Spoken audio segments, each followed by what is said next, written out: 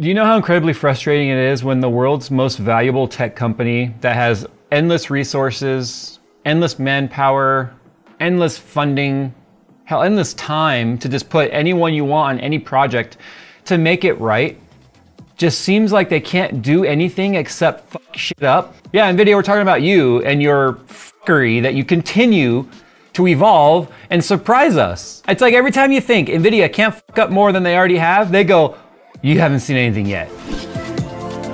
Introducing the SoCal Tech Fair taking place May 3rd and 4th. This is something I've been wanting to do for many years and we're finally doing it. So we've teamed up with iBuyPower and Height to create a community event where we're gonna have live music, we're gonna have tech panels, we're gonna have tech game shows up on stage. Other content creators are gonna be joining me. We're gonna have a tech swap meet too, where we'll be selling our lightly used parts that would definitely serve other people better than they're serving us sitting on our shelves. So we're trying to give you some good deals. We got food, we got games, we got activities, we've got a lot of sponsors and brands that are involved. We even have some racing simulators set up where you can win prizes and stuff. So for full ticket and event information, check the link in the description below and we hope to see you there. All right, you may or may not have heard about this over the weekend. There is another driver problem with Nvidia. That's my foot on the chair. So you might have heard of some of the recent driver problems that started affecting 50 series people and then 40 series after that, where they would go to black screen and sometimes a driver wipe would bring it back, and other people had extreme scenarios where their cards never came back from the dead. Today we're gonna talk about driver, 576.02, which you should absolutely not touch for any reason whatsoever. So this one is interesting. It is affecting graphics cards that when they go to sleep and wake back up, the temperature value is no longer updating. It'll just show the last number it saw at the time that it went to sleep. And that doesn't seem like that big of an issue. It seems more like a bug, but it's actually a bug that can be causing you some serious problems depending on how you have your system configured. So let's talk about a couple of different scenarios here where this could affect you.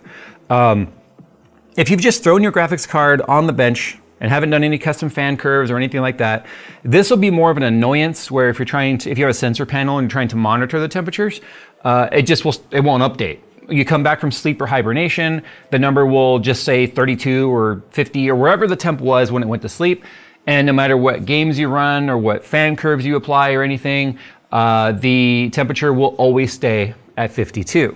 Or wherever the temperature was that you last saw. That's more of an annoyance. More of a severe problem would be if you're running, say, a custom fan curve in something like Afterburner, where Afterburner relies on the temperature value updating to be able to control the fan curve outside of what the VBIOS fan curve is telling the fans to do. The third scenario here would be like one where Phil is finding himself, and actually I find myself as well, which is where you have a fully water-cooled system. There's no more fans on the graphics card at all, so the graphics card is not handling its cooling at all whatsoever, and you use something like fan control to control your fans, and you use the temperature sensor that's found on the GPU to maybe ramp up your fans and slow down based on CPU usage, GPU usage. We've done all of those types of videos showing you how to set that up. Well, if that temperature value is not updating in the software, then the fans will never do anything. Now in a water-cooled system, it wouldn't be an extreme problem. You just notice it running more like air-cooled temps are a little warmer without the fans ramping up because the radiators still give enough passive cooling.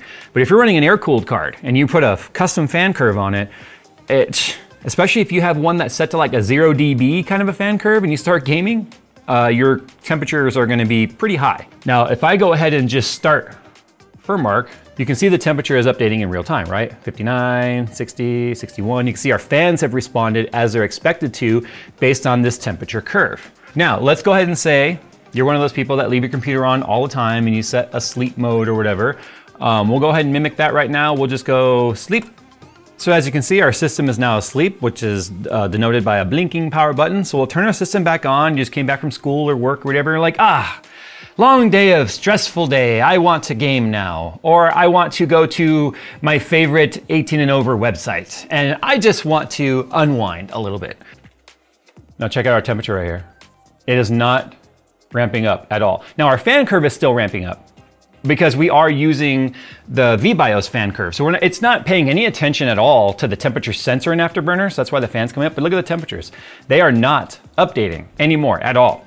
So now if we were using the GPU's fan temperature sensor to control fan control or any other third-party software that oh, I don't know, like a lot of the hubs and stuff that have their own built-in software to attach fans to, like NZXT has one.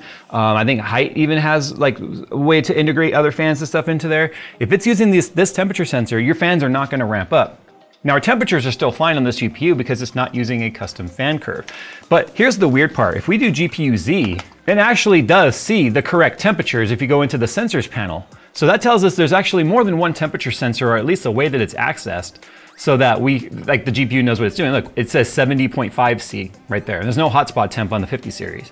So we wanted to test this specifically because we thought maybe on 40 series and below, it was using hotspot temperature to kind of control the fans. But since that doesn't exist, or at least it's not visible to us on this GPU, you can see it's still controlling its fan speeds and it's still seeing temperatures. But if we compare that to Afterburner, it still shows the 39 degrees, which is where it was when it went to sleep. Now check this out. Let's say I have like a really aggressive, like, hey, let's stay really silent. The fans are actually slowing down. Now look at our temperature. It's climbing, right? 79.1, 79.3, 79.5, because obviously these fans are never gonna go any faster than like the 30% we have set. Now this might not seem like that big of a deal, but it is if you set yourself an aggressive fan curve that say stays at 0 dB until, oh, I don't know, 40, 45 C, and you went to sleep at 30 C, it'll never turn the fans back on while you're gaming unless you finally hit that TJ max like value. Then the fans will just say, fuck the fan curve, go to 100%, save it from melting down, which eventually will happen here potentially with this particular test. But look, our memory is now at 90. Our GPU is now at 83.7. It will just continue to climb until eventually it hits that. But if I was to just now go back to the auto curve, woo. So as you can see, it does have an actual real impact on your performance potential. Look, we're over 2,900 megahertz now. And look at the memory temp. I mean, it's crazy, right? They're already down to 76 C. So the only way to fix this problem now would be to do a full system restart. Now here's some recommendations. Obviously you need some recommendations to kind of figure out how to stay away from this problem. One, the most screwed people in this instance right now are gonna be 5060 Ti owners because this is technically the public-facing 5060 Ti driver. If you have that card and you have this driver, pay attention to these recommendations. If you don't have a 5060 Ti, just roll back one previous driver. I don't think any games have come out recently that require a game-ready driver to be able to get full optimization of a game. So just roll back one driver, stay off 576.02. It is horseshit. The other thing I would do is if you are on a 5060 Ti, or if you have and you, for whatever reason, can't roll back your driver, you're gonna have to remove any sort of fan control / afterburner curve for it to actually work. Now it's gonna suck if you're on a water-cooled system and you're kind of relying on that. At that point, I would just set your fans to maybe a manual tolerant audible, like decibel level that you can tolerate your fans, and just let it run like that full time until this is fixed.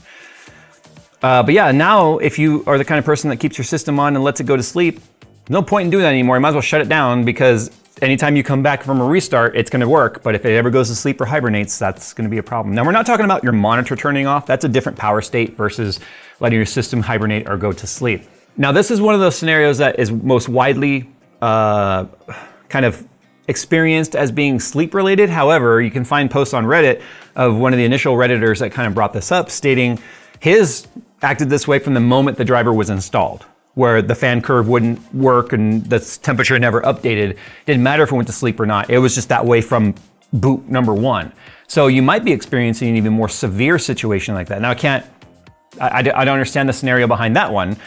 Clearly there's something in the code there that is forced into by a sleep hibernate, and then his particular system parameters in some way is triggering that from the start once the driver is initialized. But that's neither here nor there. Here's my question to Nvidia. Why'd you touch that shit? Why? Of all the drivers that you've ever made, who decided, you know, this code in here on the temperature sensor refresh after hibernate, we should go in there and fiddle with that? Look, I come from a software development background, and I'm telling you right now, I cannot, for the life of me, understand a scenario on drivers that are just iterations of previous drivers, well, that suddenly becomes a thing you gotta go in and fuck with. It makes no sense whatsoever. This driver has been out since April 16th. It is today the 21st of April. There is no reason for the last 5 days this driver is still live on your site. Why? Because Nvidia refuses to ever admit fault for anything. Nvidia doesn't believe it fucks up. Nvidia doesn't even believe that not only does their shit not stink, they don't shit to begin with. But guess what, Nvidia? You're now literally the benchmark of what constitutes horseshit today. AMD, although they have a lot less competition in terms of like being able to actually show up to the race, has provided the most stable, the most easy to use and smoothest gaming experience we've had in this entire GPU refresh this season. The drivers have been solid. The benchmarks have been back-to-back run variants within 1%. Guess what? I don't know if your driver team jumped ship to AMD somehow, somewhere, but y'all need to get this shit under a tighter leash, because this is the kind of fucked up stuff that doesn't have to happen, and it almost feels like it's on purpose by design in some way. It's almost like you're prodding to say, how much can we get away with? How much can we just fuck the consumer before they really truly push back? That's the only thing I'm left with. I cannot for the life of me understand a scenario in which this ever had to be messed with whatsoever. Like, I don't even know how many people's systems out there right now. People are trying to figure out why the heck their games are stuttering and lagging and stuff, because they don't realize they're actually hitting thermal limits because some junior dev or some shit somewhere got to fuck with some code they didn't belong in. And if that's not the case, that's an even worse problem, because that means you have experienced people out there fucking shit up.